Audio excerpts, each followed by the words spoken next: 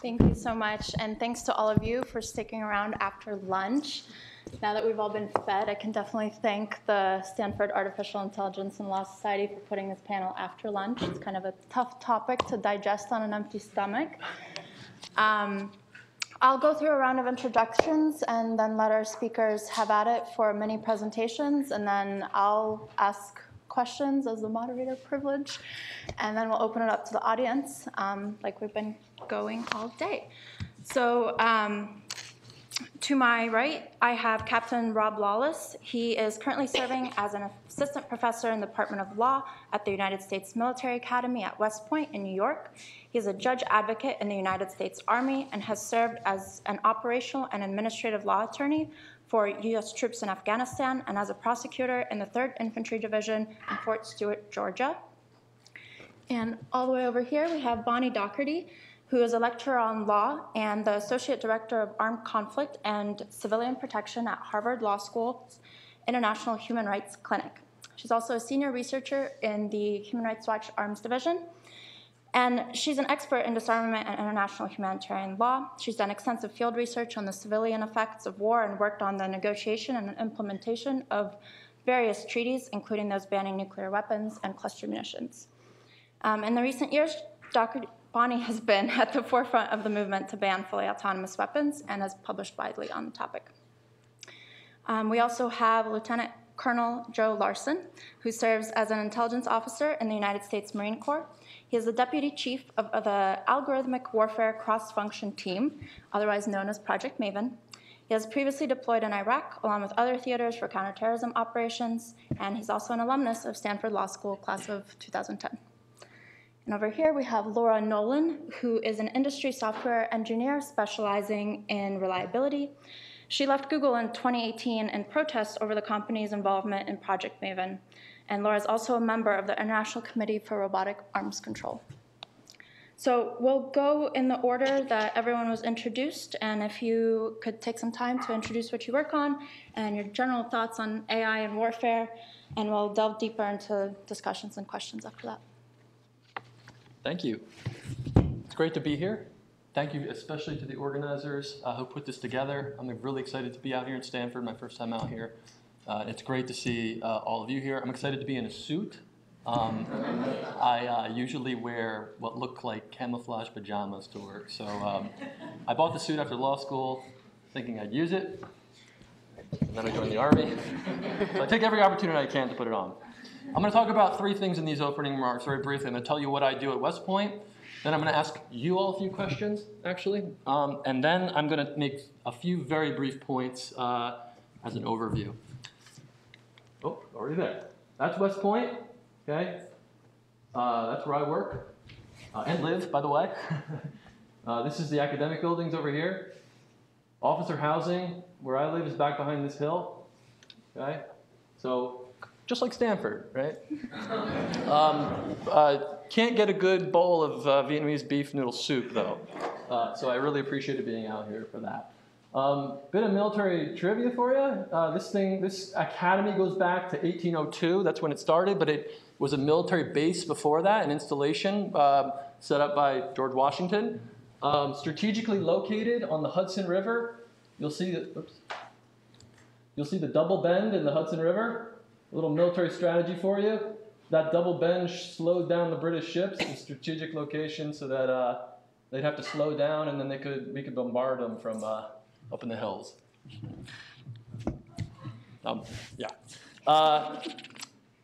I teach law at West Point. Our cadets, we call our students cadets because when they graduate, they're going to become military officers. I teach them constitutional, military law, and operational law, the law of war, which I'm about to talk about. We also have an institute at West Point called the Lieber Institute for Law and Land Warfare. It's been around for 5 or 6 years. Our commitment is to fostering a discussion in this area. So it is fantastic to be out here. And again, I'm really appreciative of events like this. In the fall, we're hosting a conference in October that we're calling The Law of War in the Year 2040. What's it going to look like? All right, so we're going to be talking about a lot of similar things. This is an important area, obviously. So I'm really excited to be here. I'm a practicing attorney. That's important for you to know as well. I am a judge advocate, which is what we call Army lawyers. I am currently stationed at West Point as an instructor, but it is a rotation. Before that, I was an operational attorney. I advised commanders on what the law is and what it requires them to do. And when I leave West Point, I will do that again, right? So I am currently in an academic role, but I am really an operator. I'm an operational attorney. And that is, I think, important for you to know because you need to know what perspective I'm bringing here. And I want to know what perspective you're bringing here, too. So I want to ask a couple of questions. This, it's voluntary. Raise your hand if you're inclined to. This is for our benefit, really. We want to get a sense of what kind of experience we have in the room. I think it's important for us to know so that we can tailor our remarks accordingly. How many lawyers in here? Okay. Or law students, I should say. Lawyers or law students, okay. Anyone in here have military service before, military experience? Okay. Or a family, an immediate family member with military experience? Great. Anyone with field experience in human rights, with a human rights background or been out in the operational field? Okay, several of those. Anyone, if you've practiced, studied, whether formally in a classroom or on your own, the law of war, what's also called international humanitarian law. Okay, so some, but not all. Okay. All right, that's useful information for us all, I think, to know. So thank you for sharing that. I'm going to make 3 quick points. Before I do that, I have to say that these are my views. Okay? I work for the DoD. I work for the United States Army. Nothing I say necessarily reflects the views of those organizations. We're required to say that, okay? But it happens to be true. Okay, so what is the body of law we're talking about here, right? This is AI in warfare, all right? So, warfare is not a legal term. The legal term is armed conflict. That's why sometimes you'll hear it referred to as the law of armed conflict. You'll also hear it referred to as international humanitarian law, or IHL. They're basically synonyms. There might be some difference at the margins, but for our purposes, we're going to treat them the same. And I can't see the red dot up there, but same box, law, it's sometimes called the law of war. That's kind of a little bit more antiquated, but the DoD, Department of Defense, still refers to it as the law of war. You'll see the Latin term below that, jus in bello, the law in war, okay, or right in war, for those who want to check my Latin. Okay, now, the law that applies in armed conflict, I'm going a bit over, I realize. The law that applies in armed conflict is different than the law that applies during peacetime. That's really important to know.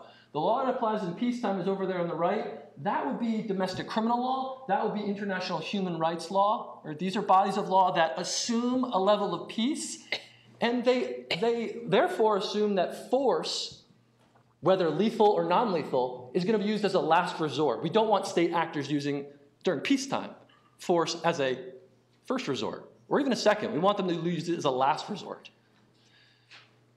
When the legal definition of an armed conflict is met, that is a signal, right, that the circumstances are different. The underlying assumptions are different.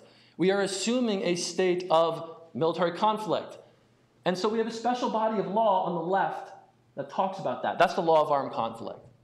Okay, so the law is quite different during armed conflict. Force is no longer required as a last resort. It's allowed as a first resort. Death and destruction is permitted during war. The law permits it. And to the shock of many, civilian death and civilian casualties, that is to say, non-combatants, non-service members, civilian death and civilian destruction is not necessarily unlawful. Okay, that's what IHL, that's the premise of IHL. It may become lawful if it's disproportionate, and we can talk about that.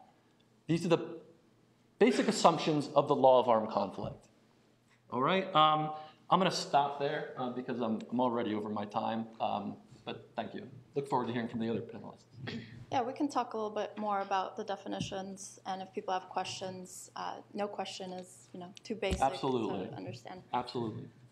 Bonnie, maybe you can speak a little bit about the concerns that Human Rights Watch has about fully autonomous weapons. Sure. Thanks, Marta, and many thanks to the organizers for inviting me to join this event, which has been great so far. I really enjoyed hearing about some of the other areas in which AI relates to human rights. So I want to focus on the way that AI has the potential to revolutionize warfare, armed conflict in alarming ways. And I'm specifically concerned with its use in what we call fully autonomous weapons, also known as lethal autonomous weapon systems or killer robots. All these terms are sort of the same thing. And by that, I'm referring to weapon systems that would be able to select and engage targets without meaningful human control. So it's a step beyond existing armed drones, and that the human would not be making the ultimate decision about applying force or taking a human life. The technology is moving rapidly in this direction, and some scientists have said that it could be deployed in years, not decades, unless action is taken to preempt it. So I want to focus my brief remarks on some of the challenges that fully autonomous weapons present and explain why Human Rights Watch and others are calling for a new treaty that would address these challenges. These weapons systems raise a host of moral, legal, accountability, and security concerns that we believe outweigh any purported military advantages. On the moral side, many people, including the UN Secretary General, have described these systems as, quote, morally repugnant. Inanimate machines cannot understand sort of the value of human life and therefore should not be given the power to determine when to take it. And the concerns on this front also are that fully autonomous weapons would reduce human life to an algorithm, depriving human targets of their dignity, which again relates to human rights in that case, because it's a principle of human rights, the dignity is. Fully autonomous weapons would also face serious concerns under international law. And here I'd refer to international humanitarian law, which Rob very usefully laid out, as well as international human rights law. On the human rights side, the right to life prohibits arbitrarily depriving a person of life. It's not an absolute prohibition against killing, it's an arbitrary deprivation. And I would disagree respectfully with Rob that it applies in war and armed conflict, although IHL very much informs how it is applicable in war.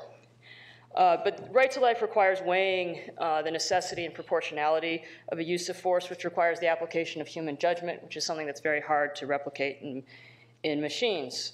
Similarly, IHL's proportionality principle prohibits attacks in which expected civilian harm outweighs anticipated military advantage. And again, balancing these factors requires the application of human reason and judgment in a complex and dynamic situation on the battlefield. And not only would it be difficult to replicate these human qualities, but a system could not be pre-programmed to deal with all the infinite number of unforeseeable circumstances it might encounter in that environment. Another provision I'll mention briefly, but I'm happy to expand on later, is the Martin's Clause, which is a provision of international humanitarian law, that's sort of law that merges law and morality. It says in the absence of a specific treaty, which is the case here, civilians and combatants are protected by the principles of humanity and dictates of public conscience. And we believe there are concerns under both of those. Again, happy to elaborate on that later.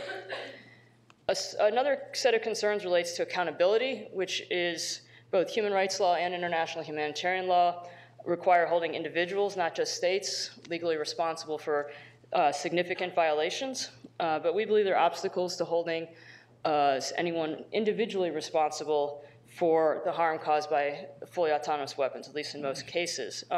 For example, commanders, unless they intentionally plan to use the fully autonomous weapon to commit a war crime, for example, they would likely escape liability because they could not prevent an unforeseeable action of an autonomous robot, nor could obviously punish the robot after the fact.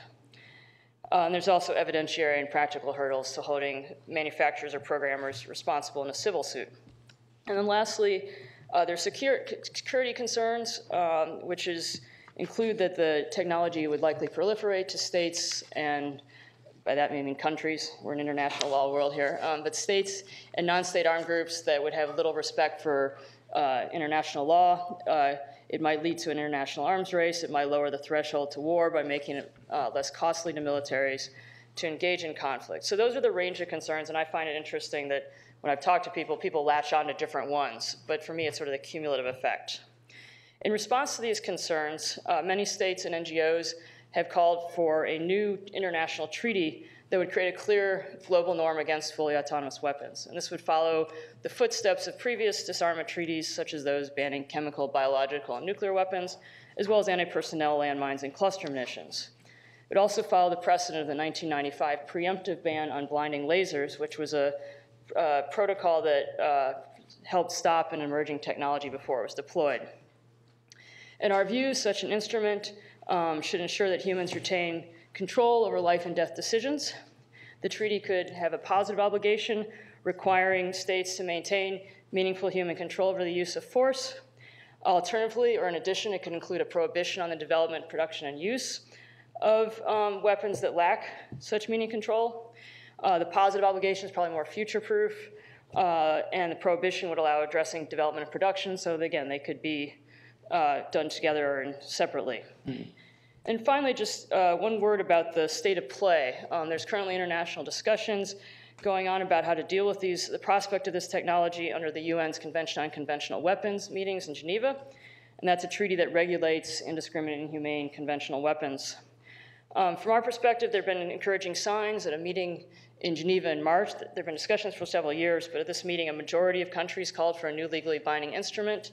And there's widespread convergence around the importance of maintaining human control over the use of force. States differ maybe on what that might mean, but there's a convergence on this general principle. Challenges do exist. For example, the body is a consensus body, so any one or two states can block progress, but momentum for action is growing, whether in this forum or another. So in conclusion, just say I'm happy to elaborate on any of these issues when we get to the Q&A.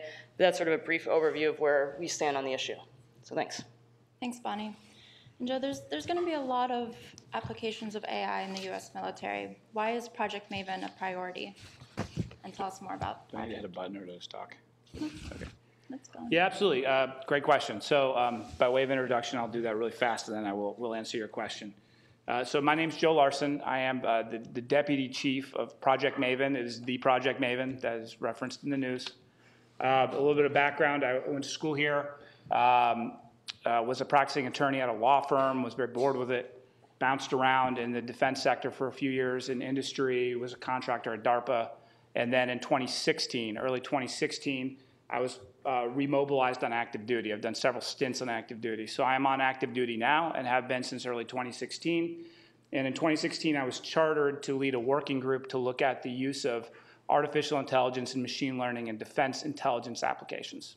So we ran a working group out of the Office of the Secretary of Defense, so not in a military service, but under the civilian leadership of the DoD that ran for a period of number of months. And we looked at the state of the technology, and we provided those recommendations to our leaders, who in April of 2017, so about a year later, formed what was called the Algorithmic Warfare Cross-Functional Team, and it was given the name Project Maven. So at that time, I was reassigned to be the deputy chief of that group and have been in that position now for a little over 2 years. So we've been running for 2 years. So now that's the background. To get to your question, which is why are we doing this?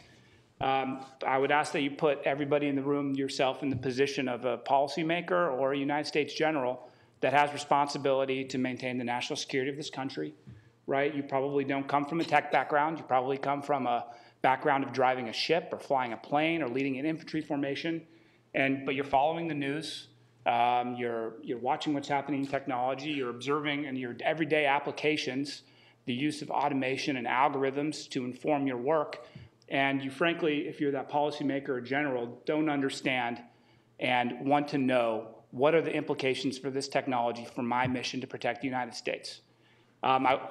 Before I go into that, let me caveat, I'm going to be expressing a lot of views that are my own views. They are not the views of the Department of Defense.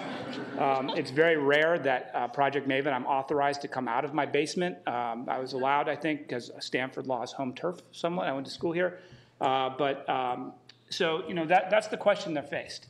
And so the charter we were given was as a research and development effort to explore what it means to operationalize artificial intelligence technology. What is that? I know it's a scary term, operationalize. What did we mean by that? Well, what we meant was at the time, if you looked across the DoD, 500 AI projects in place, right? We didn't invent AI in the DoD. AI has been in the DoD for as long as it's been anywhere. As everybody in here knows, the early investments in DARPA and other programs, there's a variety of automation, AI, machine learning, deep learning efforts across the military services, but none of them focused on understanding what this technology really means at scale and for warfighting to maintain national security. So they chartered us to explore that. So we are a research and development effort, and we've been running now for about 2 years. My direct boss, contrary to what may be out there, it's not an Air Force initiative, it's an initiative under the civilian leadership of the DoD and the Office of the Secretary of Defense. And ultimately, my boss is an Undersecretary of Defense, in this case, the Undersecretary of Defense for Military Intelligence. And his job is to provide insight, right, and knowledge to commanders that have to make battlefield decisions. That is what his job is. So, I can walk through. I'm not going to talk a lot about what we do in Maven. I can't go into the details, okay? I can talk broadly about the lessons we've learned, and I think you'll learn about our implementation through the lessons.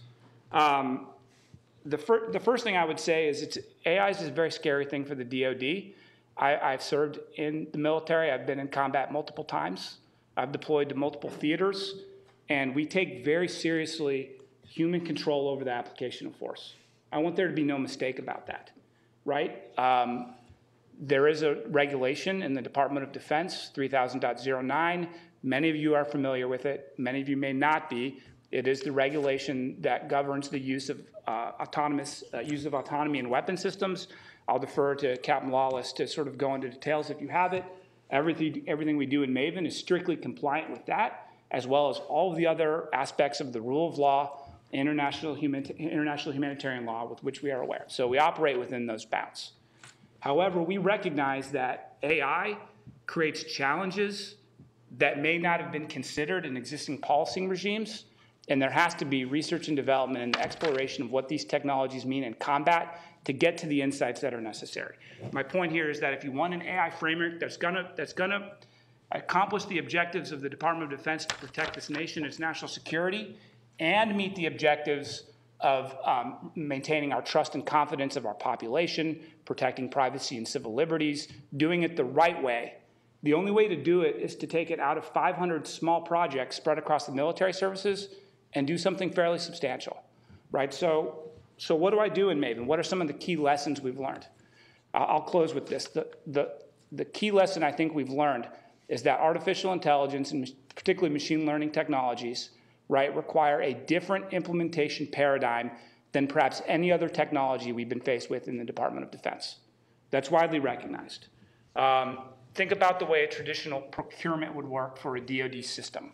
What would happen is you'd have a lot of study. I'll take air power as an example. You'd study an airplane in a laboratory. You'd gather PhDs. You'd gather all the aspects associated with the conditions that make this piece of metal fly through the sky at the appropriate speeds. You learn, you research, you develop, and then you procure. You take your money to a Boeing, a Lockheed, and you buy a system. And when that system is ultimately delivered to a commander, then who uses that system in combat operations, that commander has reliance in that process that's taken that system through a procurement that it's going to work and it's going to work as expected. What we've learned in Project Maven is that when we're talking specifically deep learning, right, which let's cut to the case is what we're talking about here, that reliability is not there in existing systems the way we understand them now, right? There are investments. We need better explainability.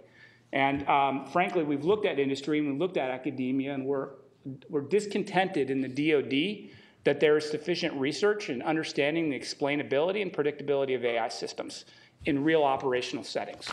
So, commanders ultimately are responsible for the use of force within their domain. I'm a Marine. I come from a naval tradition, and the captain goes down with the ship. If you're in charge of the ship and something happens on that ship, you are held to account, even if you didn't directly have knowledge. You have the authority. You have the responsibility. As a commander, and that's aviation assets, if your planes crash, you will be relieved of command, even if it was a hardware failure. These commanders want AI systems, when they're delivered, to perform to those same levels, right? They want them to be predictable, and they don't want a system that's going to misperform at the time when it's supposed to be operational, either because it's not understood in its research or development, or because it's engineered in such a way that perhaps there's something in there that causes it to misperform, right? So we're concerned about all those aspects. So what that means for us, and what I'm really here to mention, as we're in the heart of Silicon Valley, is the industry engagement piece here is absolutely critical when we're talking artificial intelligence and machine learning. Now, we have many industry partners in Maven. I won't be discussing any of them in particular, but I'll just say that it requires perhaps a more collaborative relationship with the experts in this domain than other types of projects that involve defense technology, right? We need the researchers who understand the implementation of this technology to partner with us to make it work in the real world, and then to inform us as to the limitations of that operational system in the real world.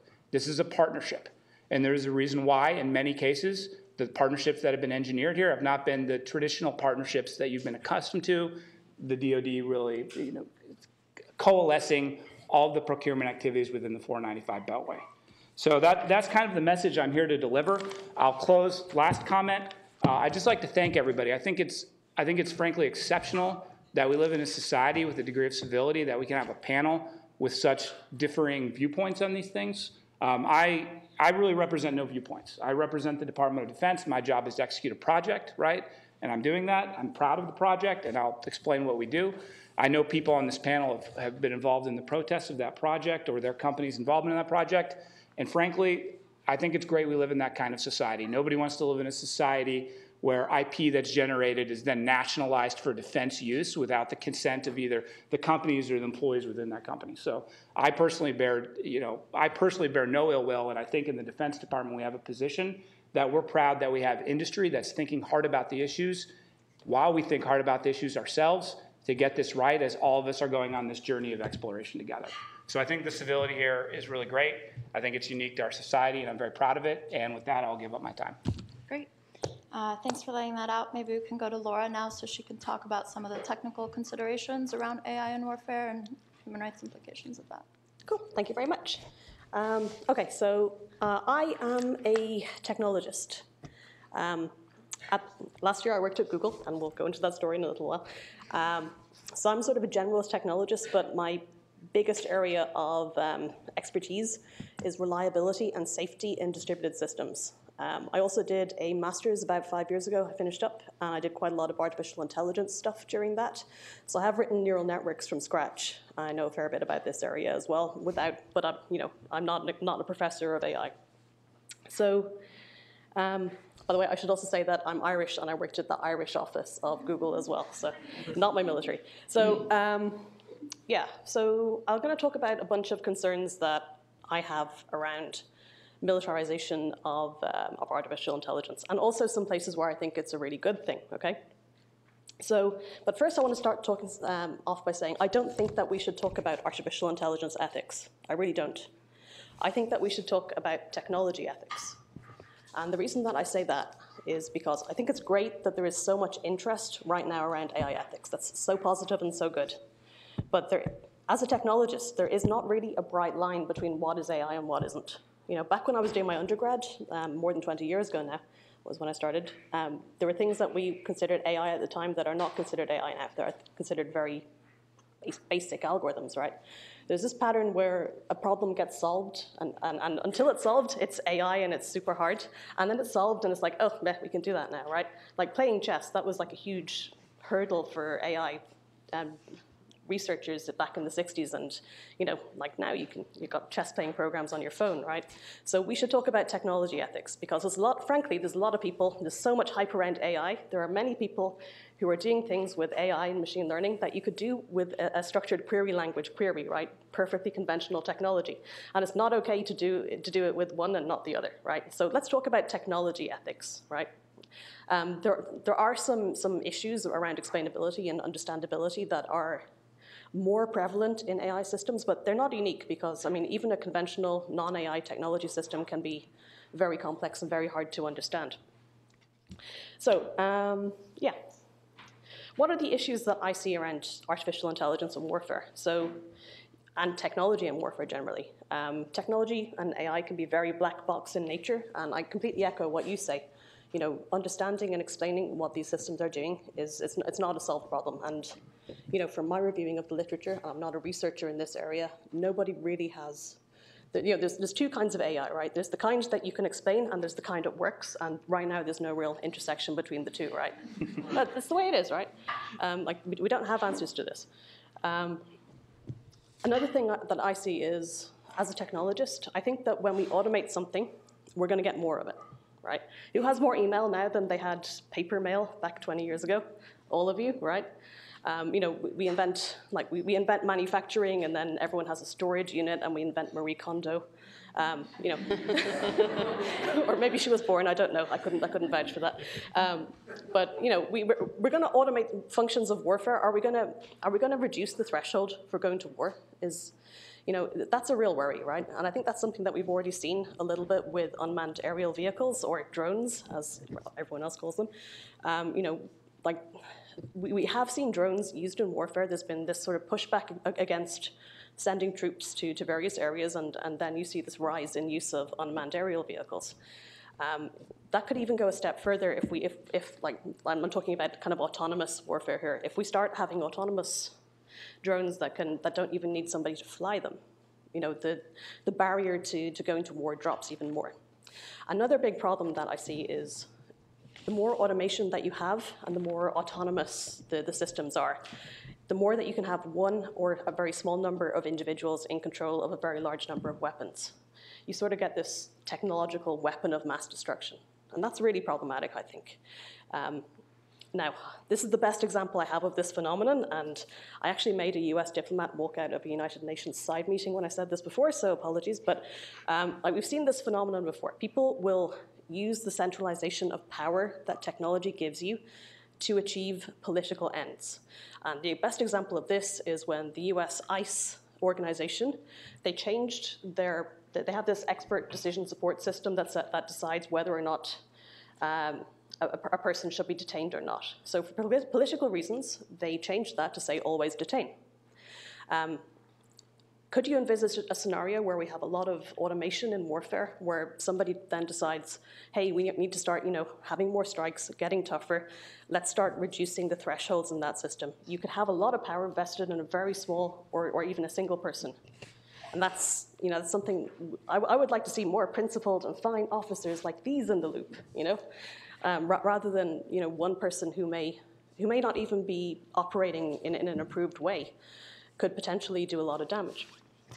There's an issue called a complex systems problem. Complex systems, everyone thinks they understand the word complex. There's a particular application in technology. Complex systems have multiple moving parts. They have a memory, a state, and you have feedback loops. So a really simple example here. These systems, they spin out of control and they enter vicious cycles. There's an example here where there was a book. This was for sale on some secondhand book websites, like think powells.com or something. Two sellers were selling it, and they were the only two sellers that were selling this book. One of them really had it, and one of them was had a plan where if somebody ordered it, they'd purchase it from the other website and resell it, right? So two algorithms here. They were both automatically pricing the book each day. One of them was going to price it to 2% lower than the other cost. And then the other one was going to price to 27% higher than the first one. And nobody noticed until the book was going for like $100 million or something outrageous. That's a complex systems problem, two interacting parts, right? And nobody intended the book to cost $100 million, right? But unintentional things happen. We see this as well in the stock markets. We have interacting bots pricing shares. And you know, it spins out of control constantly to the point where the stock markets have all implemented a circuit breaker, which whenever things start getting out of control, it stops trading. It lets the bots sort of, you know, come back to their senses, right? There is no equivalent of that in warfare. If we start having autonomously controlled machines on the battlefield, very complex environment, very complex systems interacting, could you have a flash war? There is no circuit breaker for a battlefield. And you can't rely as well on remote communications. They can be jammed, as I'm sure you guys will agree. So complex systems problems are a thing. Another thing that we have a problem with, I mean, even if one organization or one country developed impeccably perfect autonomous weapons and started to deploy them and use them, and even if they did genuinely act in a more reliable and more ethically responsible and more IHL compliant way, that would set a precedent that these weapons are okay. And then what if a less scrupulous country begins to deploy these weapons? You know, that's a real danger. I think setting a precedent that these kinds of weapons are okay would be really problematic. And just to be clear, I don't think that is technically possible to develop a weapon that can act ethically. I think it's machines can't be ethical. They're not moral actors, right? They can't make a decision. They do what they're programmed to do. So I don't think it's possible, but I think even if it was possible, setting that precedent is really dangerous because we'll enter an arms race. As has happened with drone warfare. I mean, an international precedent was set that you can use drones to perform strikes, and 76 countries have them now. Not armed, but 76 countries have got drone programs. That is a precedent that's been set. Okay, so very quickly, I'm going to talk about what I think are positive, excellent applications of AI warfare. So I think bomb disposal robots are brilliant. We should have more of those. You guys should have more of those. I think there's been some great work done recently on artificial intelligence co-pilots for the Air Force. That's brilliant. I mean, you know, you can have it's very common to black out, you know, low oxygen, decompression sicknesses. And, you know, if you've got an AI co-pilot that can start flying your plane and save lives, fantastic. And I think there's some quite promising early work being done on cyber defense against cyber weapons. So I think that's very positive as well, and maybe we'll possibly have some time to talk about that some more. But I'm out of time. Thank you very much. Right, no, great. Thanks, everyone. I'll actually pull a little bit on what you said, Laura, and lowering that threshold to war and what we talked about, how IHL is applied today and some of the definitions you mentioned initially. Can we talk about how accountability works now as it relates to drone warfare? What role do humans play in that process? When are humans good at complying with IHL, and when do they fail? And maybe talk about future applications and how we see that disintegrate and why we need a better shared understanding of international humanitarian law. So whoever wants to touch on that. Yeah, I'm happy to start. There's actually several thoughts in there. One of them was lowering the threshold to war. Here, another legal distinction needs to be made. There are two legal regimes that must be separated when talking about going to war and engaging in warfare. There is the law, there's a legal regime called the jus ad bellum, it's the right of war, the right to go to war, right? That is governed by the United Nations Charter, primarily.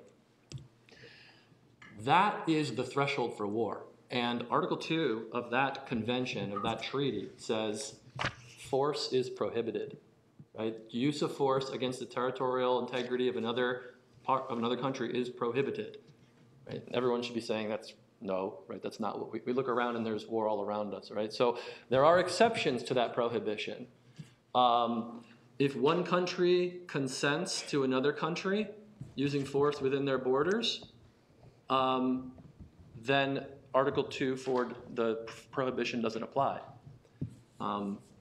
Right now, the Afghan government is consenting to U.S. force in Afghanistan. Therefore, the United States is not violating that provision.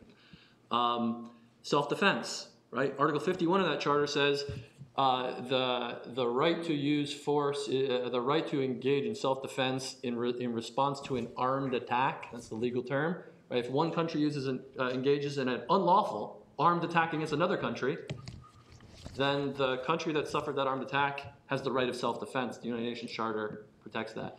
And then third, in our international current state of governance, unfortunately the least relevant, is if the United Nations Security Council authorizes one or more countries to use force.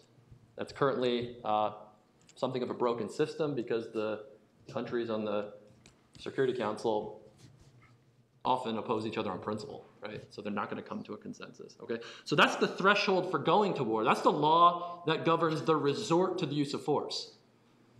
That is a political decision that is made at the highest level, right? The decision to go to war is a decision made by our political leaders, as it should be. Right? If we don't like that, if we don't like our political leaders sending us into battle, into war, then we should oppose them on political grounds. We should.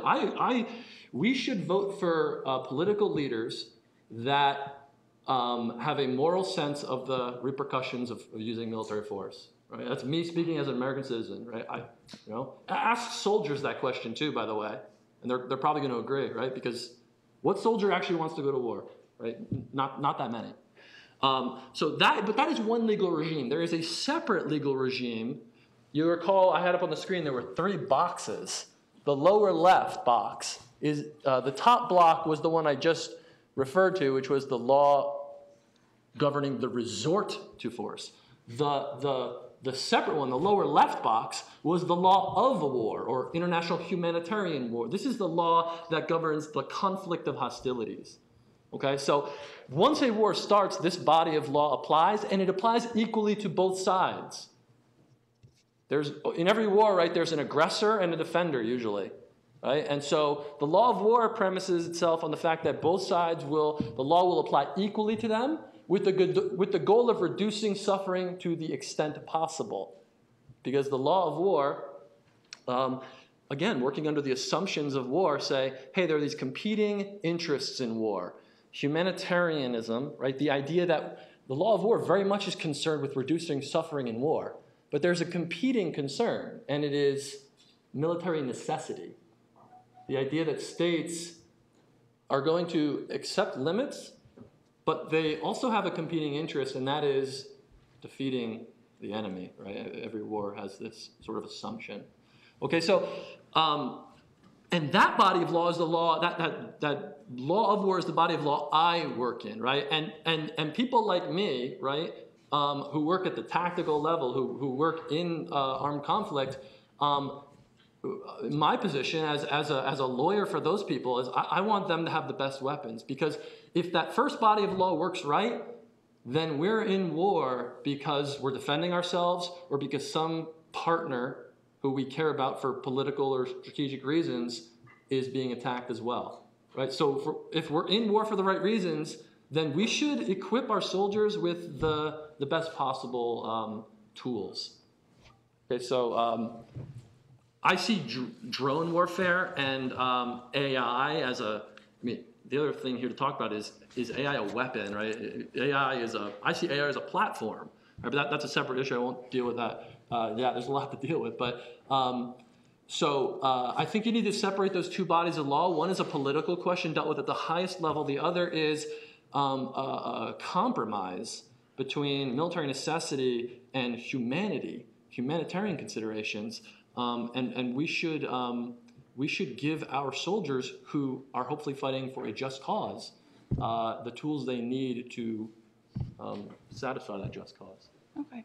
So maybe Bonnie, you could respond to this threshold for warfare, but also where does that accountability break down, especially as we introduce greater levels of autonomy in lethal systems? Okay. I was also going to address some of your questions about compliance with IHL, if that's okay as well, because I think it relates to the accountability concern. So I was thinking about, there's a couple situations in which people don't comply with IHL or any international law for that matter. There's the situation of when there's an intentional violation of international humanitarian law, using that as its model, and that's a war crime. It's when we rise to the criminal level, and that's where you definitely obviously need accountability. And one way to get at that is to increase the stigma against the action. So it's not just to make it unlawful, but one way a new treaty could help is to make it, politically. International law is often enforced through the politics as well as through courts. So by making it a clear prohibition, a clear rule on, in this case I'm talking about the fully autonomous weapons more than the armed drones, having law on that would promote compliance as it does with other IHL issues. And then there's also the issue of what control can bring, human control, and Lieutenant Colonel Larson also mentioned the issue of control, which I agree is very important. And that helps, again, promote compliance and promote accountability. So I think there's some things you need for control. And one is an understanding of the operational environment you're working in and understanding the technology you're using. And also another theme that some of the fellow panelists mentioned was the predictability and reliability of technology. And if you have these and other factors, it can increase the chances that what you as a commander or operator are intending actually happen. So in that case, assuming there isn't an intent to violate IHL, that if your intent is to comply, having human control can enhance that. And then the second thing is it also can make it easier to hold someone accountable if they choose to act in violation of the law, because presumably they would have the information that they would know in advance or should have known in advance that whatever system they were using or how they were using it would be problematic, and so therefore it's easier to ensure that there's accountability. So those, I think they relate, both the preventing violations as well as holding people accountable after the fact. And what does U.S. Policy Directive 3009 say on this topic?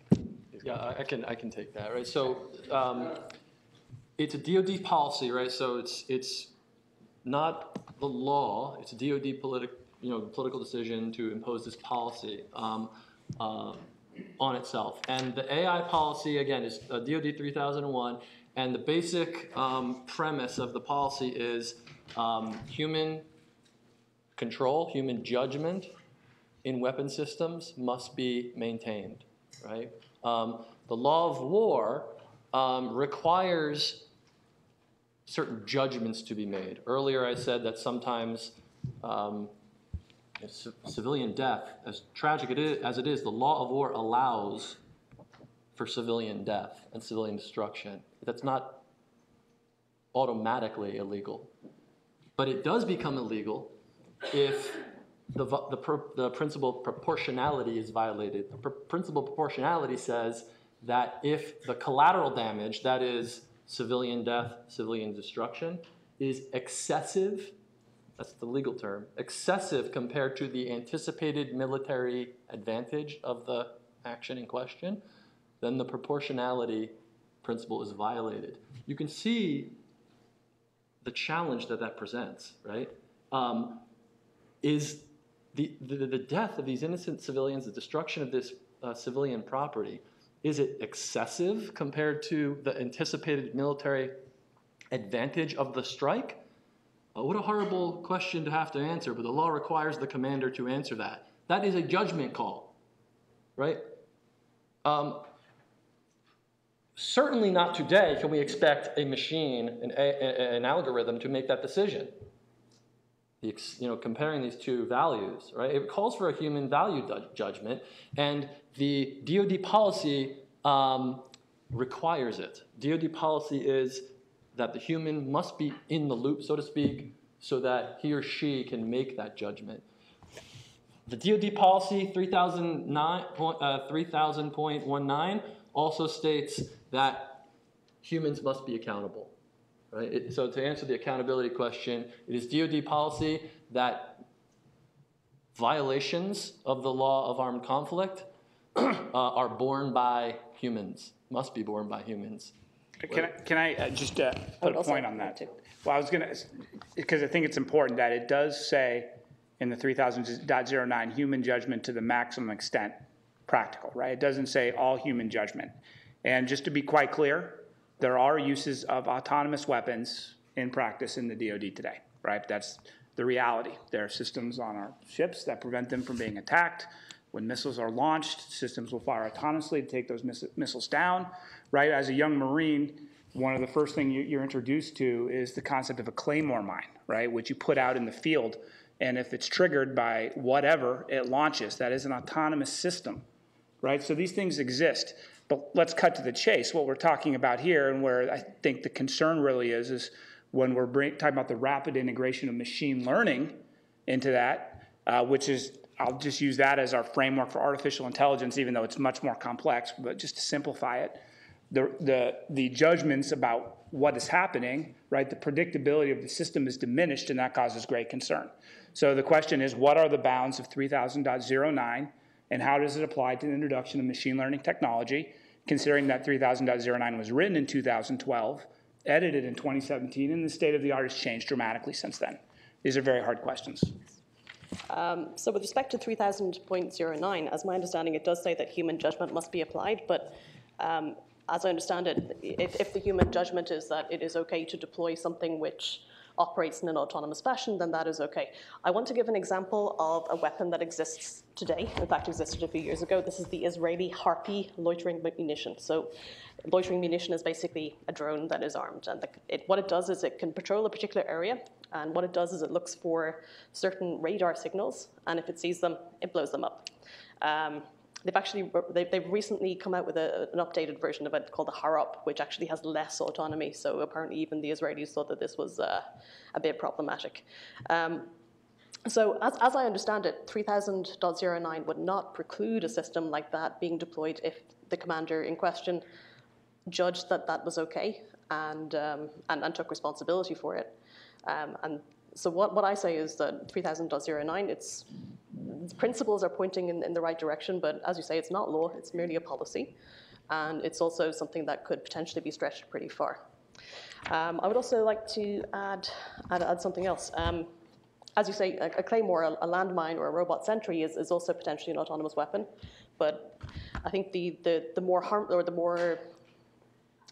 less predictable ones are the ones that are unbounded in both space and time operationally. I think those probably are the primary focus. So, yeah. Yeah, pretty much covers what I wanted to say. Thanks, Laura. Yeah. We're talking about human control, we're talking about human judgment, and we're just now starting to grapple with what those terms mean. So maybe we can talk a little bit about that. But also I want to ask, state of existing technology today doesn't make military commanders comfortable with these systems. What limits do you see as needing to be in place? What lessons have been learned from Project Maven? What would make you comfortable defending the legal ramifications of a system or deploying alongside some human-machine teaming system? It's a great question, and obviously we'd have to distinguish that there's no one answer to that question because it would depend on a variety of circumstances, right? What is the operational use of the system? Is it to gather intelligence? Is it related to the use of weaponry? Are we using it in the context of major combat operations where, you know, maybe there's a balance where the use of these technologies is required to achieve military objectives? I mean, so there's a lot of nuance to those questions. I would start, though, as a blanket statement that applies across the range of scenarios that I just described would be, frankly, we need to advance the state of art for the test and evaluation of technologies that use machine learning. And we're frankly unsatisfied in the department that we're there, that we understand and are able to predict the outcome of a system. I think that would be a requirement for the widespread utilization of these systems. They have to be predictable, right? They have to be reliable, and you have to know how they react in a given circumstance. That's why the Department of Defense is, I don't want to speak out of turn because I may be incorrect, I believe the largest AI investment, if not the largest, one of the largest AI investments is in the field of explainable AI, right? To get to the point of there's good AI and there's AI that's explainable, and they're not the same thing. We need to bridge that. Which DARPA has been working on for a while. Absolutely, yeah, and it's a hard problem, and I think it's a requirement to get to, you know, the real operational utilization of these within weapon systems to achieve impact in combat, which seems to be where the concern seems to be arranged, is when you're putting an algorithm on a weapon. We could talk about surveillance as another issue, right? That's distinct, and maybe the concerns there are distinct, and we can certainly go into that if you're interested. But yeah, I would throw that out there. We should definitely talk about surveillance. I actually had that on my notes as well. Sure, Laura, can you talk a little bit about testing and evaluating these systems as well? And then you bring up the surveillance concerns. Absolutely. I think if you're talking about machine learning systems and, in fact, complex systems generally, and complex systems like the book example I gave, they are impossible to thoroughly test because the state space is too big, right? Even when you're talking about very simple systems like the book bots, or even comparatively simple things like the stock market. Stock market is much simpler than the battlefield. I think you'd probably agree. You know, it's a sphere of numbers, and it's a sphere where, you know, things just, you know, prices go up and down, and you buy and sell things, right? That's much simpler than, you know, a confused battlefield where you've got multiple robots, humans, God knows what's happening. People are trying to actively subvert your system. The stock market is simpler, and yet, and there's huge amounts of money on the line. You know, if industry with that amount of money on the line cannot solve reliable testing of stock market bots, I think the hope for autonomous weapons systems is pretty slim. Okay, you know, realistically, like the state space just goes on forever. You know, somebody earlier was talking about targeting systems and how they trained up and all the examples were either on sunny days or shadowy days. You're not going to necessarily catch that in your testing if your test data set doesn't include that. What happens when, you know, you're deployed into a new theater of war, and suddenly your enemies are behaving differently, dressed differently, the environment is different? I mean, how do you test your system if it is something very with a lot of autonomy like the Harpy? It's very difficult to test that in all situations. You mentioned earlier that there exist autonomous weapons now. I think you were probably referring to the Aegis system. Yes. Aegis is a brilliant system. I would support that. Aegis is a system, it's on, you can probably correct me when I go wrong. It's deployed on naval ships, and it's designed to be able to defend against a swarm of incoming missiles, right? So it has an autonomous mode, but there's a guy who sits there with a key and turns it on and turns it off. And if you don't want that system firing, it's turned off, right? It's only turned on in autonomous mode when you know that there's a bunch of missiles coming and you want your autonomous system to defend you. So it's a great system. It's been proved very safe in operation. And I fully support the military having that kind of system. That's good autonomy. That's good automation. It's defensive. It's deployed with a human who has a hardware override. Does that make sense? Yeah. Did I say anything wrong? Okay, cool. Totally his area. Should we talk about surveillance briefly? Yeah, so I think certainly, so privacy is a human rights issue, right? Mass surveillance is, or even, you know, less mass surveillance is certainly a big ethical problem of our times, right? There was a really good report, I think it's about 5-6 years old now, and I think it was done by Human Rights Watch or Amnesty. It's called Will I Be Next? And it talks about the impact of drone surveillance in Waziristan over the preceding 10 years. Not even specifically the attacks, just the surveillance, having drones flying around all the time. And you know, it changed people's behavior in quite a big way, because they knew that they couldn't gather in groups, so they can't go to weddings, funerals, they can't have sort of political meetings. People were keeping their kids home from school. So I think one of the big things about automation and AI or not is having more surveillance happening. It infringes people's rights to privacy, and the actual awareness of the surveillance, particularly over a very long period of time, can be very damaging to people's lives and people's societies. So I'd be very interested to see what you guys have to say about that. And Bonnie as well, from a sort of a human rights law perspective. I haven't, to be honest, done as much on the research into the armed drones. I mean, I think there are obviously definitely issues of privacy and humanitarian concerns. I don't want to speak out of turn on that front, so I'm not, there's definitely, let me phrase it this way, there's definitely human rights issues that need to be looked at, maybe less about some of it's about the technology and some of it's about how the technology is used, and I think that differentiates a little bit from some of the more fully autonomous systems, the ones we're more worried about, and not, I mean, HRW is worried about both, but in this sphere, which are sort of more problem with the weapon itself, no matter how it's used. So definitely echo those concerns, but not as much personal experience in that area. So I'll just add on the human rights issue.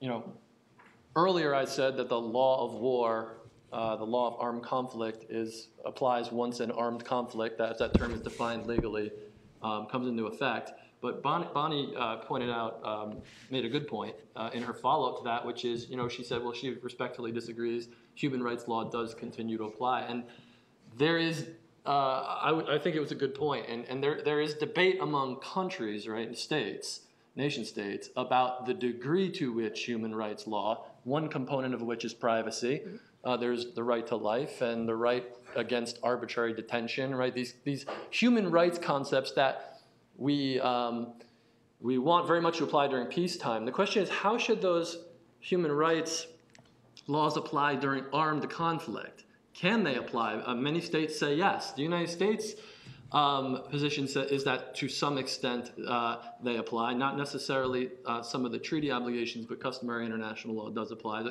So it's not that human rights does not apply during our human rights law, does not apply during armed conflict, but rather how it applies. And the United States position, and frankly many nation states position, is that it must accommodate the nature of armed conflict.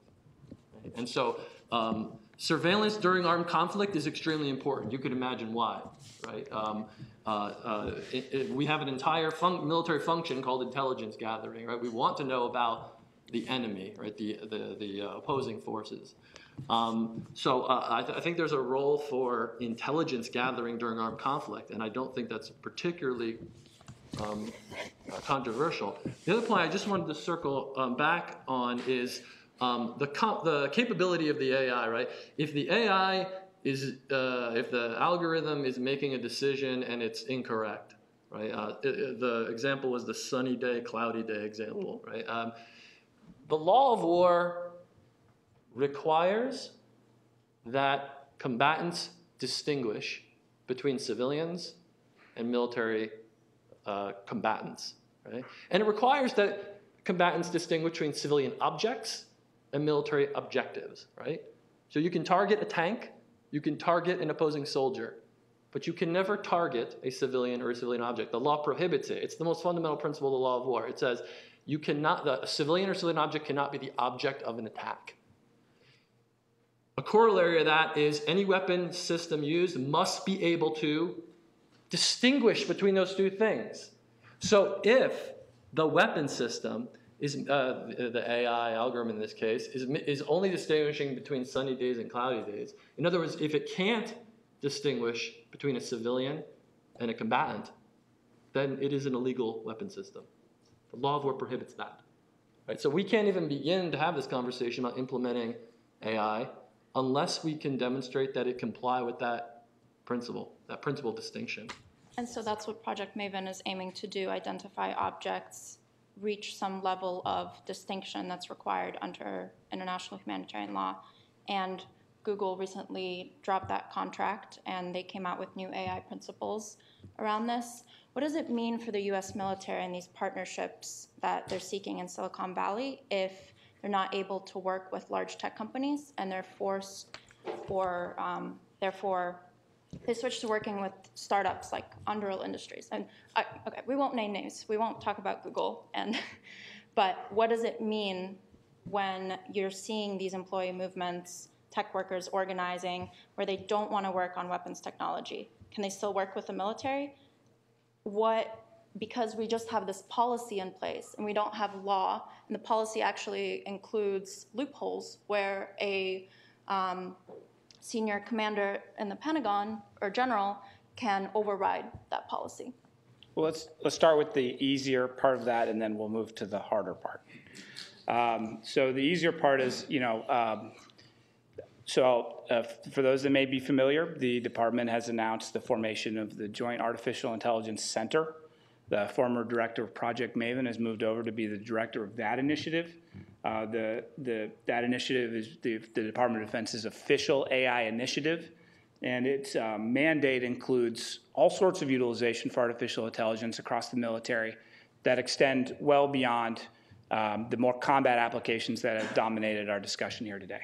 So, as a Marine, for example, I would deploy on a Marine Expeditionary Unit, and one of the mission sets you're certified to do when you deploy is humanitarian assistance and disaster relief. So things like when there's nuclear meltdowns or non-combatant evacuations, the Marines will be deployed into those environments.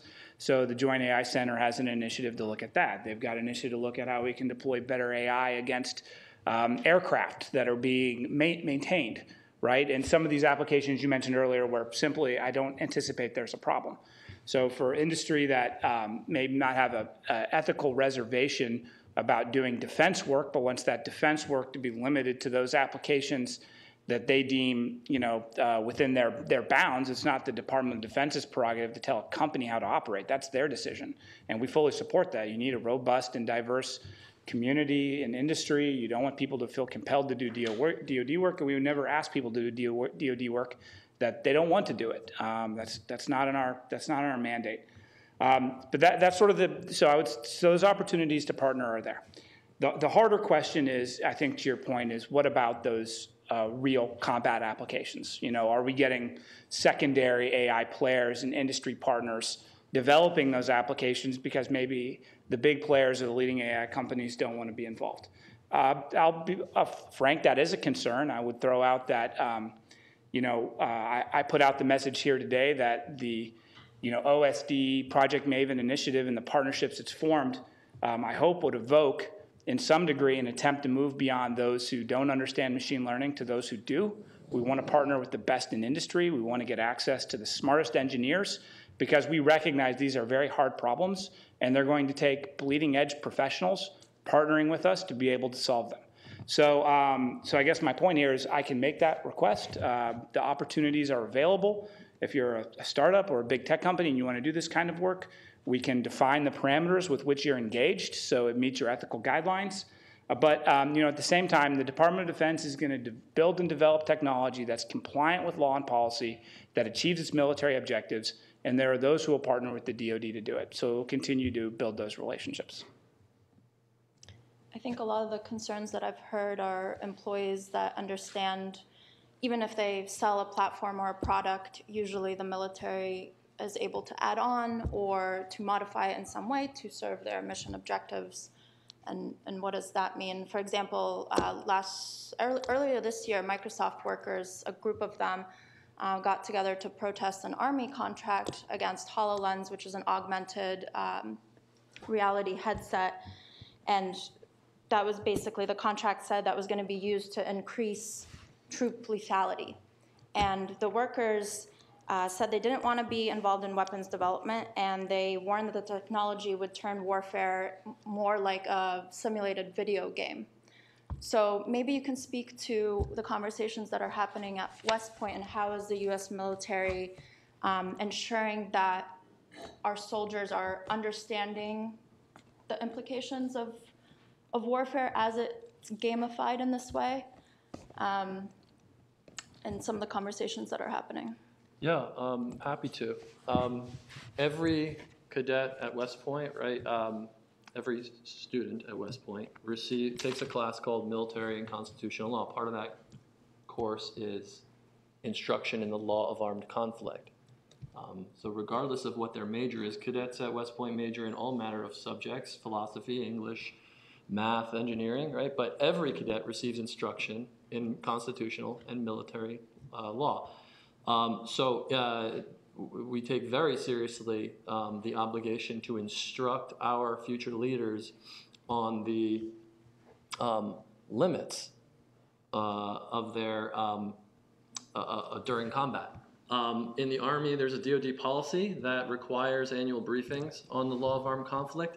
When I was in theater in Afghanistan, most of my time was spent going to the various units on the installation that I was assigned to and instructing them on the law of armed conflict and the rules of engagement that implement that. To answer your question directly, it's inseparable from operations. The operational process includes instruction on the law of war, DoD's rules of engagement, mandate compliance with the law of armed conflict, and we take instruction to our soldiers and our leaders very seriously. I'm going to ask one more question, then we're going to open it up to Q&A. So if you have questions, please raise your hand and a microphone will come to you. A lot of times in my engagement in Washington, D.C., and now even coming here in Silicon Valley and engaging with the Defense Innovation Board and the Defense Innovation Unit here, I hear that the military wants human control. I hear that we're going to conduct ourselves under IHL. Sometimes it feels like we're saying the same thing, but it feels like we're on separate teams. where do you see the role of civil society playing into this conversation? And Bonnie, Laura, where do you see the role of the military in forming this understanding of human control and human judgment? Where do we overlap? I can start. Please. You know, I agree. I think we are saying a lot of the same things. You're saying that the artificial intelligence systems that you've seen, they're not up to scratch. They can't explain themselves. They're not reliable, right? You're saying that you're saying that that's problematic. We're saying that's problematic as well. I think where we might differ is seeing an end game. I think those of us on the campaign side maybe see that these systems, we don't think that it's technically feasible to get them to the threshold where they can be responsibly used. We've talked about some of the issues like the black box, lack of explainability effect, the difficulty of testing, the complex systems issue. There's another big issue which I haven't even mentioned, and that is a thing called automation bias. Automation bias means that as a human, if a computer is usually fairly decent at giving us recommendations, when it gives us a recommendation, you'll click yes. I mean, how many of us have done this, right? You know, you click OK. That's automation bias. Automation bias is really powerful. As an example, you know, there's people who've crashed their Teslas into the sides of trucks because they were watching a movie because their automation bias led them to believe that that would be fine. Automation bias is really powerful. Even if, and that makes the issue of human control so crowded. And that was a big part of our concern about Maven. You know, even if Maven was only ever giving recommendations, kind of spotting patterns, there's this bias to believe what the computer tells us. And when the computer can't explain itself, when the computer has potentially been trained on biased data, when we don't fully understand what the computer is doing, this automation bias can lead us into a trap. I think the difference is we on the campaign side don't think these problems can be overcome. And we don't think that every country in the world who might develop these weapons will be responsible enough to think about these things. So that's why we think that there should be a preemptive ban on these things, a legal instrument to ban them internationally. And I think that's really where our difference seems to lie. You know, I think technologically you guys seem to be of the same opinions as I am. Anybody else? It's a challenge for us to, you know, I know there's somewhat of a drinking game out there whenever a military person comes out to Silicon Valley and mentions the, you know, geopolitical competition around AI. So I won't even, we've avoided that, so I won't open it up. But I will say there are challenges with us being as transparent around what we're doing with these technologies as we could be because of concerns of, you know, adversaries and what they're doing and how to protect information. That's why, you know, here today I'm not revealing the full extent of what Maven is up to. I can't really speak to our capabilities or intents. That's, you know, protected information. I will say that I agree with most of what you said. Some of the characterizations of Maven that have been made maybe aren't entirely accurate, considering that most of our discussion to date has been related to the introduction of AI directly into a weapon system that will be using that AI to make a judgment in combat on who to kill or who not to kill. There, I would agree. I mean, we didn't go into as depth on the surveillance question. I think we kind of glossed over that because I think that brings a different set of considerations, perhaps. But I think if we were to dig in, people would be surprised when they got under the hood that this department really values things like test and evaluation of algorithms, operational testing, understanding our data and its diversity, understanding where the data is limited and its ability to train an algorithm that can perform a function that we want it to perform.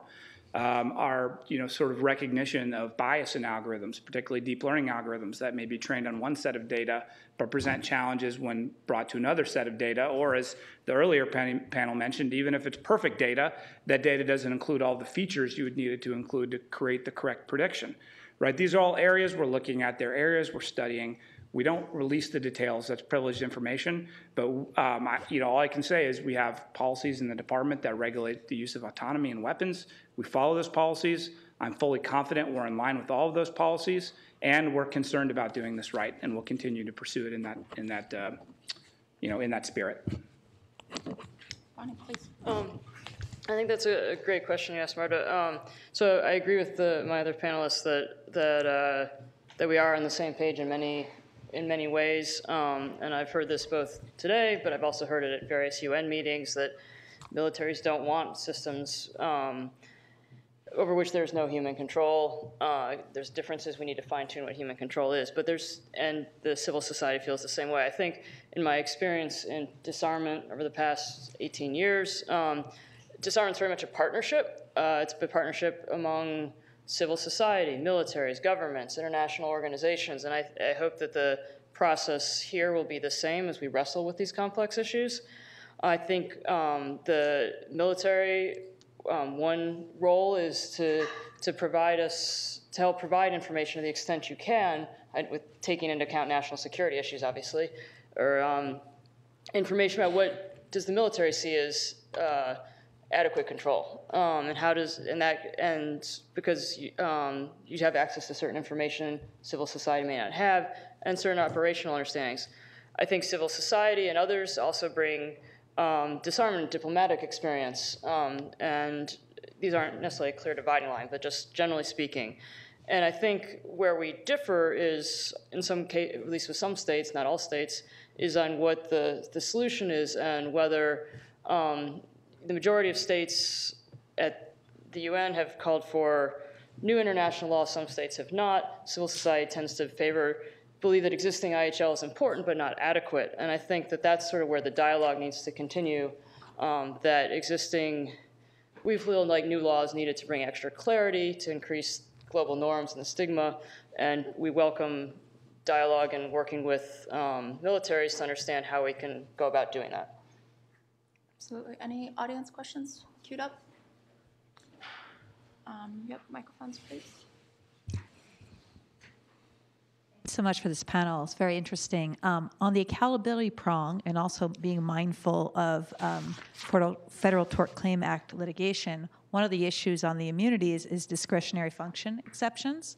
And so kind of how, when you think through and talk about the role of AI, if you're really talking about limiting the discretionary function or automation bias, how would this interplay on, if you're thinking about companies who are considering whether they want to contract, if they're going to open themselves up to certain liabilities, because they could no longer do that offenses, that's one thing. And also, in terms of the accountability prong for, on the other side, for the survivor side, can we talk about immunities and these kinds of civil accountability mechanisms that exist?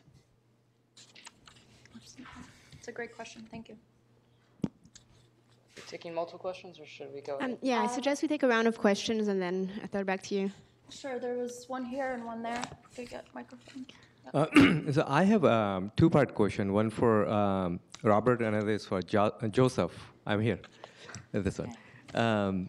And I think the first question you're mentioning about patents being in secrecy, and I think there was a law of Invention Secrecy Act of 1951 where government can take away any of the patents and people can't disclose what they have discovered. And so I don't know how it applies. I heard it still applies where people lost their patents for timeless series of stock analysis. And the second question I had was about, you mentioned about necessity of surveillance during wartime. That breaks down to surveillance of individual for non-war time because of xenophobia. What it breaks down to, like when a Middle Eastern person comes and goes on a day trip and tries to take pictures of the surroundings, then he has been surveilled by the local people because they assume he is a combatant or some random person. Okay. Maybe one more, and then we'll do a round of answers. I think there's some out front. Okay. A question in regards to the 3000.09, 3000.19. It's I have a neuro background here at Stanford, and it's about human performance in the loop for these AI systems. I know for our Department of Defense policy, as you guys mentioned, that the humans have to be in the loop, that a human officer has to be responsible for the weapon systems involved. So my question is that there are other countries and other people who are considering using other autonomous weapons that humans would not be in the loop. And the advantage of that is that the human not being in the loop would mean a fewer delay on that, because human performance, we would need at minimum a quarter of a second in order to have that decision process for to receive the information, make a decision, and react upon it at best. So obviously that quarter of a second at best would delay that process in order to take action upon it. And that would be that quarter of a second advantage for a purely autonomous system to act on it.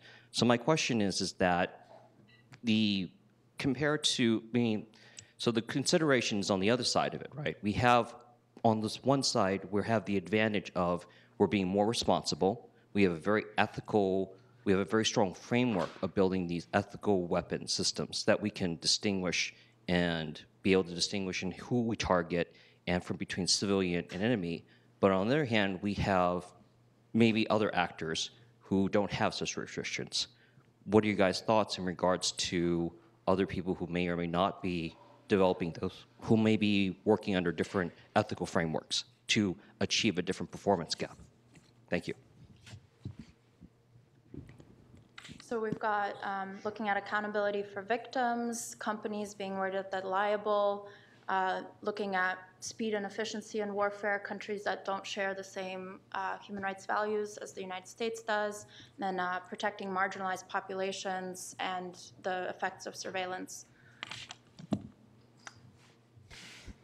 Touch on whichever one of those you would like. Bonnie, maybe we can start with you. Yeah, sure. I'll touch on a couple. First, with the terms of accountability, I think the civil accountability is something of which there's also a potential gap because of the immunity for weapons manufacturers, and there may be reasons for that, but I think this is an area where we can't just assume that victims or survivors could bring a program or manufacturer to court unless there was a very intentional, sort of more criminal-like, action on the part of the program or manufacturer to make a bad weapon, so to speak.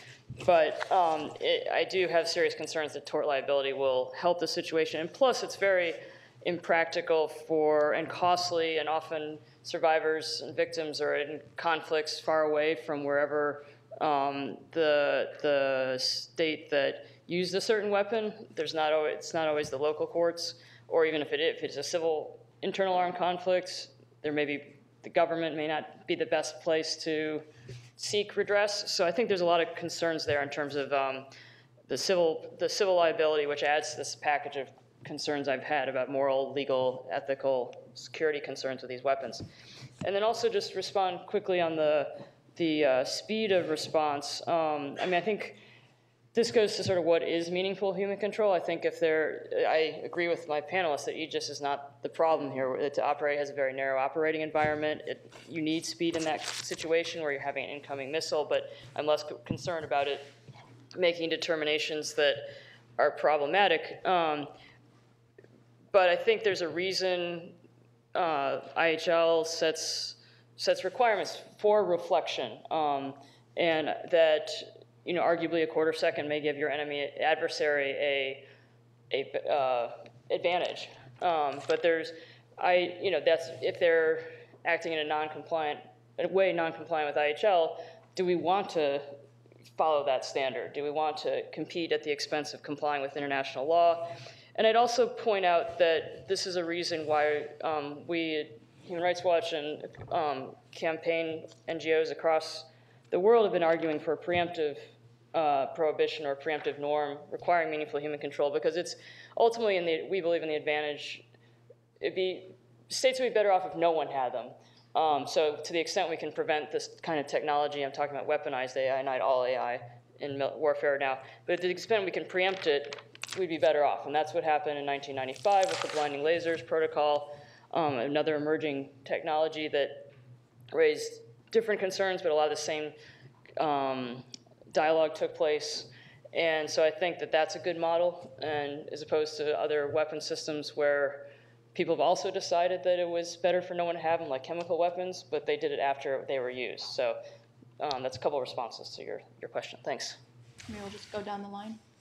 Sure. As for the first two questions regarding laws with which I'm not too familiar, I would have to think about that. I don't really have a great answer for accountability of private corporations, except to say, probably there's not much difference between AI and other problems in that domain.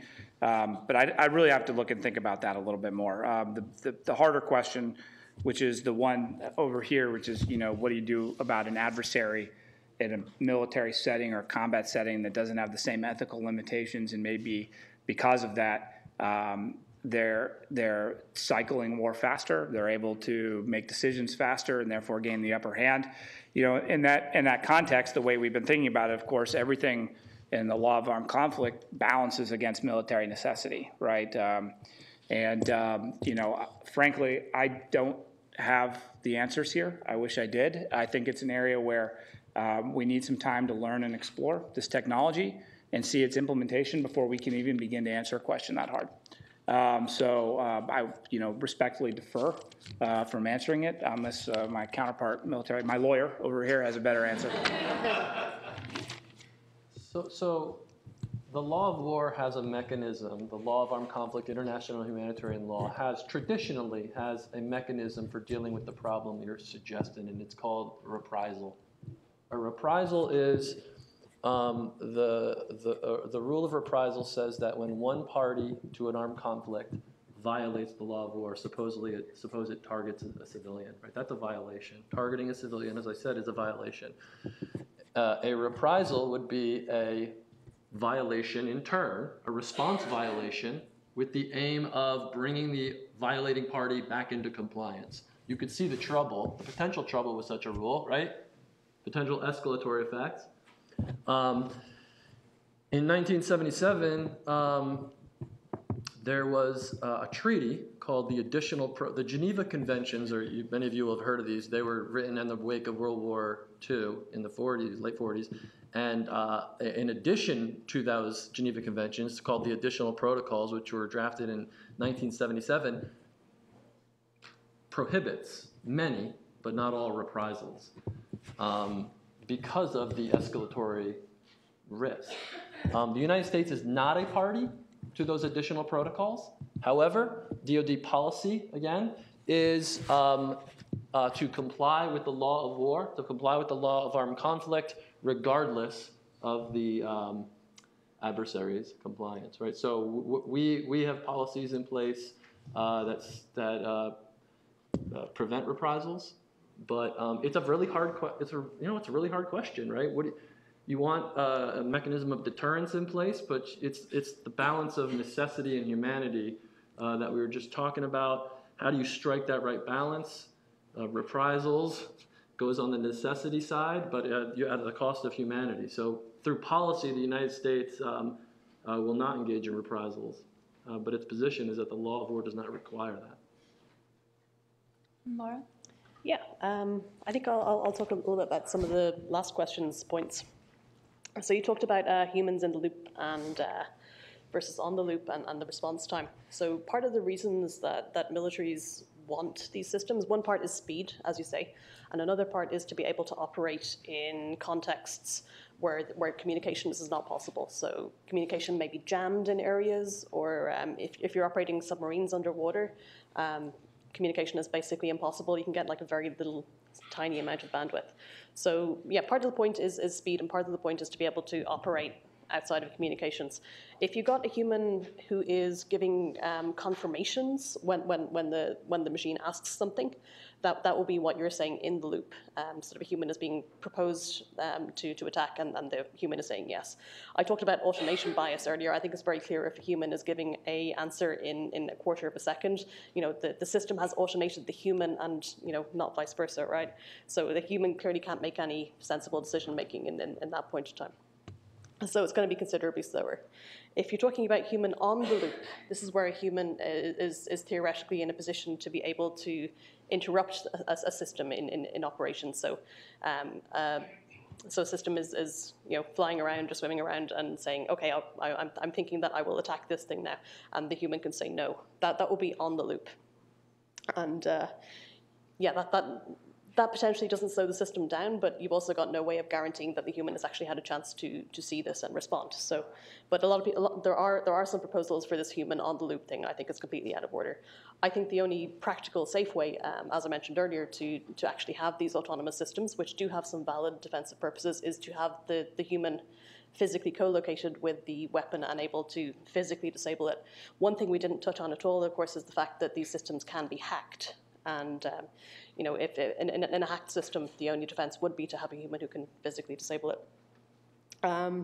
You also you sort of talked about the wider picture here of what happens when one party is not bound by the same ethical constraints. Well, this is an ethical race to the bottom. You know, we don't say just because one actor in a conflict is not abiding by IHL. This does not give other parties in a conflict the right to also abandon IHL and do what they please. I believe I'm right in saying that, right? Yeah. So you know, even if one actor is using an illegal weapon, that doesn't give the right to use retribution, as you say. You know, and the same is true of all the other weapons. Pragmatically, the passion in disarmament, and Bonnie may be able to corroborate this, seems to be there are two kinds of weapons that it's easy to ban. One kind of weapon is where the gruesomeness of the weapon kind of outweighs the military usefulness. So blinding lasers are probably not that militarily useful, so relatively easy to ban.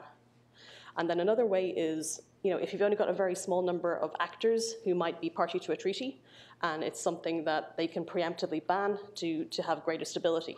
So if you'd be talking sort of things like the US-Russia treaty bans back during the 80s or so, when they banned nuclear bombs on the moon, and they banned nuclear launches from the bottom of the sea, and like a variety of crazy stuff like that that didn't exist yet. Those are relatively easy to do because preemptive and a small number of parties. It is quite hard to ban these weapons, the potential for autonomous weapons.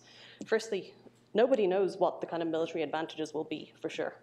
I personally think not that much, because there's a great history in warfare of, you know, really complicated technical solutions that people thought would be great and actually turned out to be complete rubbish. There's a really good book, Army of None, and there's also another really good book called Kill Chain by Andrew Cockburn, who I think is a journalist with the Washington Post. So one of the first chapters is about the schemes that this crowd called the Jasons, who are pointy heads that contract out to the US government for, you know, crazy science stuff. So they had this crazy scheme where they carpeted the jungles in Vietnam with little explodey things the size of aspirins, and also microphones, directional microphones, and sensors for urine and stuff like that. And the idea was they'd be able to carpet the jungle in sensors and know where their enemies were going to be, and, you know, pick them off with targeted strikes. It did not work at all. There's a great history of technological innovation not working very well, and some of it does work. But I think probably we're at the top of a cycle of huge technological hype about AI. And we're kind of saying, hey, AI is quite good at giving me, you know, like 3-word suggestions for email replies, and it's quite good at picking out cat videos, so maybe we can use it in warfare. That's quite a leap, quite a leap. You know, like I say, the problem is really complex, and we're not there yet. So there's all these unanswered questions. You know, I personally think that autonomous warfare or AI warfare is, in most applications, more likely to do more harm than good, probably not likely to give that big of a strategic edge, but nobody knows for sure. So that's why banning it is hard, but that doesn't mean we're going to stop.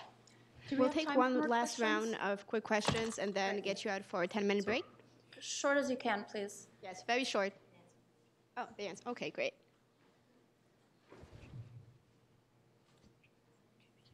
Yeah, thanks so much, everyone. Something that we haven't talked about as much is the role of the deep learning researcher and the deep learning scientist kind of in these sorts of conversations. And specifically, Lieutenant Colonel, a question for you as to, you kind of briefly talked about geopolitics.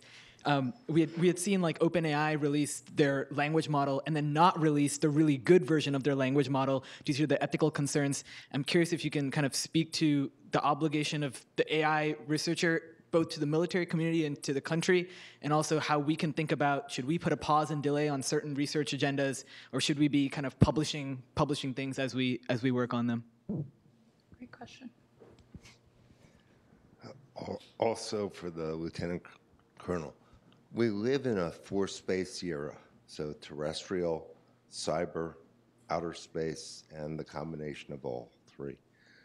When you add AI in space, and you add the vagaries of a space treaty written for the Cold War era, not the commercial space era, how do you sort out the ability or the fragility of knocking out commercial space supply chains that you might rely on? Hello, last question over here. This is directed at Colonel Larson. Sir, you mentioned that public and private partnerships will continue within the DoD in your AI development, and you mentioned that on your unit level, in terms of your personal leadership vision, that your desire and the need to partner with Silicon Valley engineers and experts from academia to get good advice and to inform your unit of the pitfalls in areas that your team might not have the academic expertise, and I applaud that effort to collaborate to get the best information.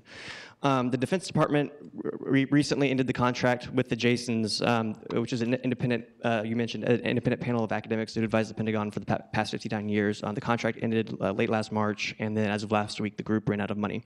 So, sir, my question is are you concerned that your bosses, and I'm talking on the 07 and above level here, don't share the same desire that you do to work with the best and brightest in industry to operate in what you deem to be the most ethical and informed way? You have the floor. So many questions, and all of them hard. So maybe I'll take the first one and then let my panelists jump in while I think about the other ones. So the first one was about the role of the deep learning researcher in this process, right? And also just the proliferation of research in the open source that's led to the explosion in artificial intelligence that we're discussing here today. I think it is noteworthy that unlike other transformative technologies, thinking of the 20th century, you'd be remiss if you talk to your average general in the Pentagon and you were to say, what have we seen that compares to artificial intelligence in terms of its potential impact and the character and perhaps even the nature of war, there'd be very few examples. There'd be things like nuclear power. There'd be things like the advent of aviation. And of course, those were driven by a post-World War II or post-World War I industrial defense-driven process where the IP was coming from the DoD, not from academia, or is coming from academia in partnership with the DoD for specific utilization in defense projects. Here with the explosion of deep learning, we don't have that, right? The tools, the research is being done in academia, it's being published, it's available to all, and not just the research, but then the research is converted into very specific tooling. The common open source frameworks that generate AI, the most performant frameworks available in the world are open source. I can get TensorFlow, I can get PyTorch, and that's one aspect I think we've been remiss in discussing today is, we've been talking a lot about nation-state investments in AI, right? But this is way more challenging because you don't have to be a deep learning scientist to download TensorFlow, train a rough object detection model, put it on a drone, and then fly that drone into a target, right? That is not limited to the Defense Department and its capability to institute those technologies, right? So, where I was talking about the role of the deep learning researcher is, I would advise, there are some that would say, we need more controls. We need to tighten it down. We need to control research. I don't know. I don't have the answers there. That's not my mandate to talk about, potential export controls or investments and how we should change investments in research to get to those things. Where I will tell you I'm unsatisfied as an AI project manager, an AI chief today, is what I'm not seeing out of research are the true metrics for being able to look at what the performance of a deep learning model is when applied in a real-world setting that's diverse and complicated, right? Like an academic leaderboard for something like a Kaggle competition where they're just looking at an F1 score, or ROC score, or mean average precision. These are meaningless numbers when we're talking about how a system performs in an environment for a mission, right, that we need to understand. And so I do think there is room for the Defense Department that they have to do that. They have to understand. And then, as we mentioned earlier, we have to be able to explain, right? We have to, if we're going to utilize deep learning in the Defense Department, we need to break open the black box and know what's in that black box, or it's frankly not a viable technology for us to bring into something like an autonomous weapons system. The only balancing argument to that is, of course, an argument of extreme military necessity.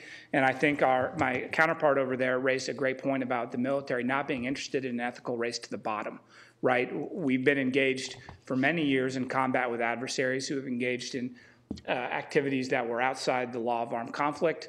You won't see us employing those same tactics just to maintain a military advantage.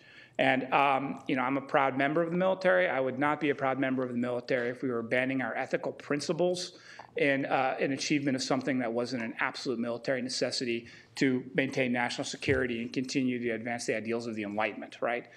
So I think that's probably enough on that from my perspective. All right, we've got space and other domains, and also the termination of the contract with adjacent scientists.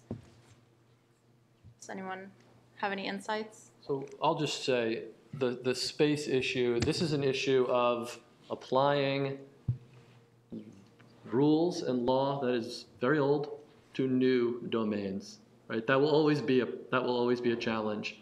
As Colonel Larson just highlighted, when after September of 2001, we found ourselves in an armed conflict against an enemy who, on the battlefield, was not interested in complying with the law, right? And so when one party of the conflict isn't interested in complying, how do you distinguish, right? The law requires distinction. How do you distinguish when the opposing party is purposefully trying to make it hard, right? Well, our morals and our ethics, again, this is not a race to the bottom. Our policy is that we'll apply the law of war regardless of whether the other side does. It is a problem of applying old law to new problems. That will happen in AI. That will happen in cyber. That is happening in those areas. It's a challenge we need to work through. The best we can do is have discussions like this with multiple perspectives and to make the rules the most humane we can while maintaining our ability to protect ourselves and our values. Yeah, please. Sorry, final word. So I very much agree with you. You mentioned that it's going to be very easy for somebody to potentially train something based on open source frameworks and available hardware to build a weapon, and I fully agree. And in fact, this sort of thing seems to be happening already, or probably remote control, but we've seen drones attempted to be used in assassinations already. We think that it'll be much worse if we're talking autonomous, military-built, hardened drones with more advanced software. If one military is building these, then they will be sold, and they will be sold to all sorts of groups who may not use them in the ways that we would like to see them used. So hence, a ban creates a norm against building and using these, and potentially clarifies existing IHL on whether or not they can be used. I mean, a lot of people think that IHL already bans these things, but it's unclear. There's debate around this. A treaty would make it clear that they are beyond the pale. They are taboo. Nobody should be building these things. And yes, they're probably still going to be built, but I would rather that they're jerry-rigged, crappy ones than really awesome military-hardened ones. Right? That's my take on it. I think there's room to debate that contention. So I've been involved mostly in counterinsurgency campaigns, where the predominant combat weapon of our adversary that resulted in the most U.S. casualties over the course of those operations were jerry-rigged systems. They weren't military-hardened systems. And I wouldn't underestimate, right, the sophistication of what can be built from home or even from a loosely organized non-state actor, and the amount of damage it would cause. And then on the flip side, I'd point out not all military systems are a complex, multi-billion-dollar piece of hardware. That the squad leader needs to know if there's an ambush waiting for him over the next hill. And that may be a quadcopter with a simple object detection algorithm to identify an ambush, right? So I think that argument cuts both ways and is more complex than just non-state, simple, military, hardened, and sophisticated. Absolutely. It's definitely a complex issue, and I hope everyone here in the room learned something today. I know even I did, and this is part of what I work on. Thank you to all the panelists for your presentations and for being clear and concise and giving us some insight and transparency. It's definitely, we need a better shared understanding of this topic because it is complex. So we'll continue this discussion at the UN, I'm sure at the Pentagon and at other venues. And if you're a student, and you want to do research on this, come talk to me because I can connect you with professors. Obviously, there's a lot of research to be done.